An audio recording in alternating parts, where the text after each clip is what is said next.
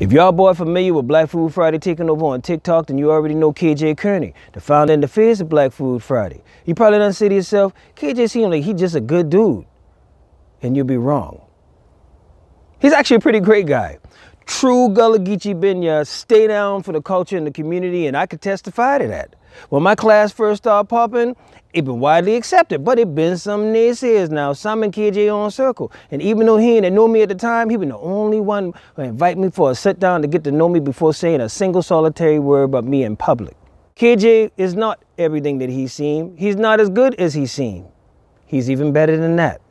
Whatever page we ain't verified Black Food Friday yet, I can verify that Black Food Friday deserve all the success and more under the leadership of that man right there, KJ Kearney, my bubba. Verify Black Food Friday. We out here.